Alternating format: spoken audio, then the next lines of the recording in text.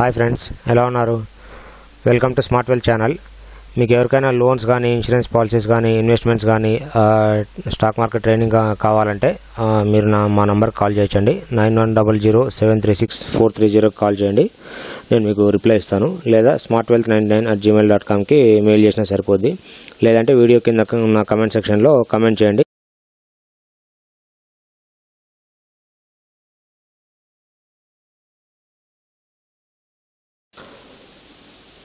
ఈరోజు మన టాపిక్ వచ్చేసి టైప్స్ ఆఫ్ లోన్స్. మనకు రెండు రకాల లోన్స్ ఉన్నాయి. ఒకటి సెక్యూర్డ్ లోను, ఇంకోటి అన్సెక్యూర్డ్ లోను. సెక్యూర్డ్ లోన్లో మనము అసెట్స్ కానీ, కోలాటరల్ కానీ, ఒక షూరిటీని కానీ పెట్టి లోన్ తీసుకుంటాము. ఎందుకంటే మనం లోన్ కట్టలేని పరిస్థితిలో మనం పెట్టిన అసెట్స్ అంటే ఇల్లు కావచ్చు, ప్రాపర్టీ అంటే ల్యాండ్, అగ్రికల్చర్ ల్యాండ్, ప్లాట్, లేదా ఇంకేదైనా కార్ కానీ, లేదా సేవింగ్స్ కానీ, గోల్డ్ కానీ, మనం ఏదైతే పెట్టింటామో దాన్ని పెట్టి దాని మీద లోన్ తీసుకుంటాం. మనం కట్టలేని పరిస్థితుల్లో బ్యాంక్స్ వాటిని అమ్ముకొని మనం కట్టాల్సిన అమౌంట్ని జప్తు చేసుకుంటాయి. సో మనకు దీంట్లో వడ్డీ రేట్లు అనేది చాలా తక్కువ ఉంటుంది. డిఫాల్ట్ అయ్యే ఛాన్సెస్ చాలా నిల్లండి.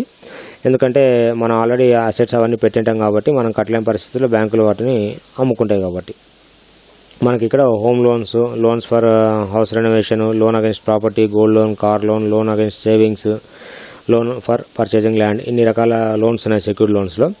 ఇప్పటిదాకా నేను చెప్పిన లోన్స్ అన్నింటిలో కూడా మనం ఏదో ఒక అసెట్ని పెట్టి మా అసెట్ కోసం మనం లోన్ తీసుకుంటున్నాము. సో ఆ లోన్ కట్టలేని పరిస్థితుల్లో ఆ అసెట్ని బ్యాంక్స్ అమ్ముకుంటాయి అన్నమాట. ఇంకోటి వచ్చేసి అన్సెక్యూర్డ్ లోన్. ఇక్కడ మనకు సెక్యూరిటీ ఏం ప్రొవైడ్ చేయాల్సిన అవసరం లేదు. మన సిబిల్ స్కోర్ని బేస్ చేసుకొని, మన ప్రీవియస్ పేమెంట్ ట్రాన్సాక్షన్స్ని బేస్ చేసుకొని మనకు సిబిల్ స్కోర్ అనేది ఒకటి జనరేట్ అవుతుంది. జనరల్గా 750 పాయింట్స్ ఉంటే అదొక మంచి స్కోర్ అని అర్థము. అప్పుడు లోన్స్ కూడా మనకి ఈజీగా వస్తాయి. మనం ప్రీవియస్గా క్రెడిట్ కార్డ్ బిల్స్ కావచ్చు, మొబైల్ బిల్స్ కావచ్చు, ఇంటర్నెట్ బిల్స్ కావచ్చు, ఇంకేదైనా బిల్స్ కావచ్చు, అన్నీ ప్రాంప్ట్గా పే చేసి, ఈఎంఐలు అన్నీ ప్రాంప్ట్గా పే చేసి అన్నీ కరెక్ట్గా ఉంటే మనకు లోన్స్ కూడా చాలా ఈజీగా వస్తాయి. వీటికి ఇంట్రెస్ట్ రేట్స్ అనేది ఎక్కువ ఉంటాయి. రేట్ ఆఫ్ డిఫాల్ట్ కూడా ఎక్కువ ఉంటుంది. రేట్ ఆఫ్ డిఫాల్ట్ ఎందుకు ఎక్కువ ఉంటుందంటే మనము లోన్ తీసుకొని కట్టకపోతే బ్యాంక్ మనకు చాలా నోటీసులు ఇచ్చిన తర్వాత మనల్ని డిఫాల్ట్ చేసేస్తుంది. డిఫాల్ట్ చేసిన తర్వాత మళ్ళీ మనకు ఎక్కడే కానీ లోన్ రావడానికి చాలా కష్టం అవుతుంది. ఎందుకంటే మనల్ని ఒకసారి డిఫాల్ట్ చేసిన తర్వాత సిబిల్ స్కోర్ అనేది 750 కంటే తగ్గిపోతుంది. కొంతమందికి 600 కూడా వెళ్ళిపోతుంది.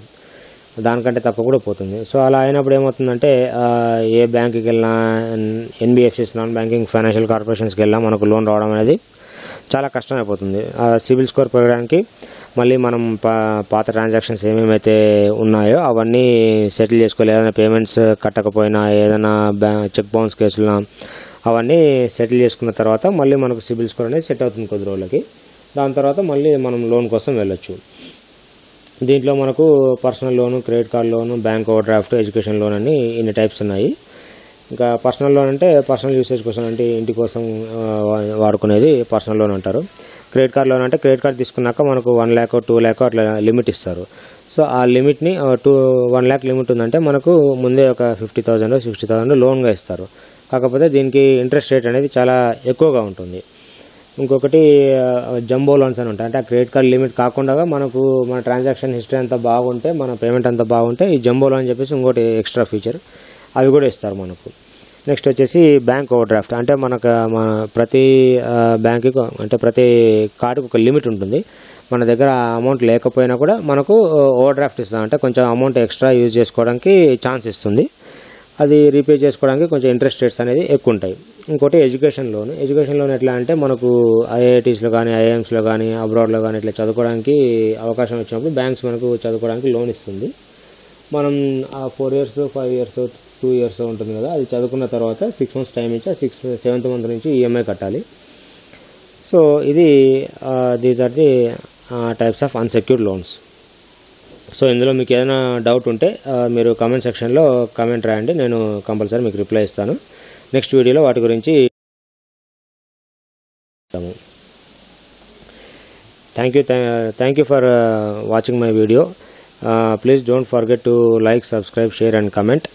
మీకు లోన్స్ కానీ, ఇన్సూరెన్స్ కానీ, ఇన్వెస్ట్మెంట్ కానీ, లేదా స్టాక్ మార్కెట్ ట్రైనింగ్ కానీ వీటి గురించి ఏం కావాలన్నా నా నంబర్ 9100736430కి వాట్సాప్ చేయండి లేదా కాల్ చేయండి. నేను మీకు ఖచ్చితంగా రిప్లై ఇస్తాను. Okay, thank you once again.